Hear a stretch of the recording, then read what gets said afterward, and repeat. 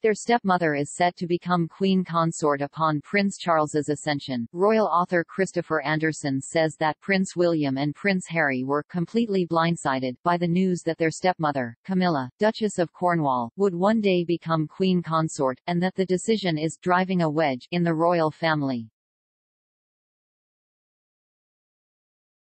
Speaking to Us Weekly, Anderson, author of the new book Brothers and Wives, Inside the Private Lives of William, Kate, Harry, and Meghan, says, it's just whether or not they can get over this bad feeling.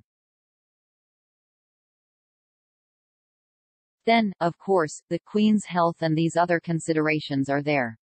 I don't think it helped with the Queen announcing that Duchess Camilla will be queen consort, and that's another issue. Though William and Harry are said to be friendly with Camilla now, there is a long history of their father, Prince Charles, having an affair with Camilla in the 1980s and 1990s, while still married to their mother, Princess Diana. Charles and Diana ultimately separated in 1992 and divorced in 1996. Diana was killed in a car accident in 1997, and Charles and Camilla wed in 2005. Anderson told the outlet that Her Majesty was miserable during Charles's second marriage ceremony, saying, she was begrudgingly letting him do this, and one of the key elements was he promised Camilla would never be called queen consort, he says.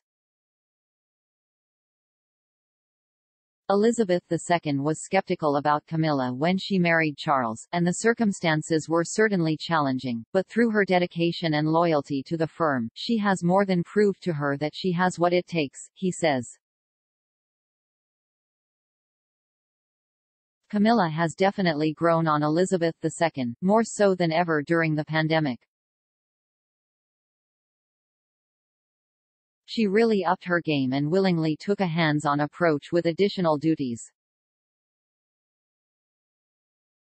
Anderson says Charles was relentlessly pushing for Camilla to become queen consort, even more so after the death of the Queen's longtime husband and consort, Prince Philip, last April. Charles just wore her down on this too, Anderson says.